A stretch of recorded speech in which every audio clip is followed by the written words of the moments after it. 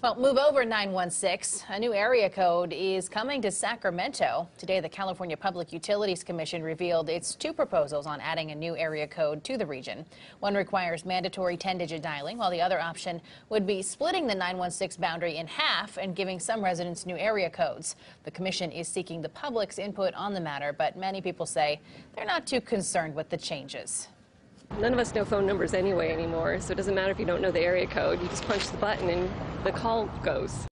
Now, the commission will study the options and make a decision. She's right? You know, the changes won't start taking place until late 2017.